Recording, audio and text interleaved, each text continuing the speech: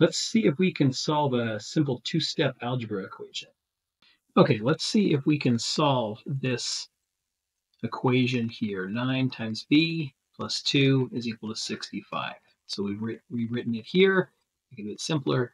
So the first thing that we're going to do is try and get all of our numbers on one side. So we can do that since this is an equation. Do the same thing to both sides. I'm going to subtract 2 from both sides here. And because I picked this carefully, on this side, that all cancels out, plus 2 and minus 2. So we're left with, on this side, 65 minus 2 is 63. And of course, this is just 9 times b. So now we've got 9 times b is equal to 63. Well, I don't want 9 times b, I want b. So we can do the same thing to both sides. I'm going to divide by 9.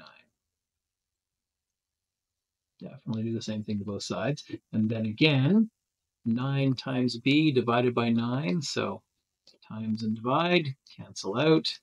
And we're left with just b on this side and 63 divided by 9 on that side. So if I rewrite this, b is equal to 63 divided by 9, which is 7. And there's our answer.